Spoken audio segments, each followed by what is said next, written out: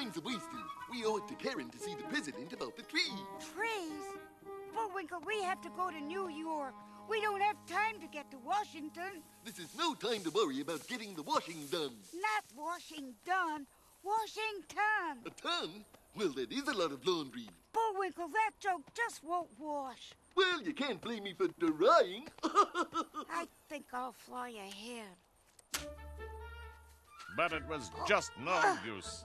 Faced with the utter hopelessness of their predicament, the razor-sharp mind of Bullwinkle quickly formulated a daring plan. Help! Help! Somebody please help! Help! So on they walked, two lone figures making their way through a foreign and hostile live-action landscape. I thought you said we were in Oklahoma. Would you like to narrate this movie? No. And so on they walked, two lone figures making their way through a foreign and hostile live-action landscape. They walked until their thumbs ached, but no one wanted to take a chance on a 6'7" talking moose and a flying squirrel who couldn't fly. I could fly if I had to.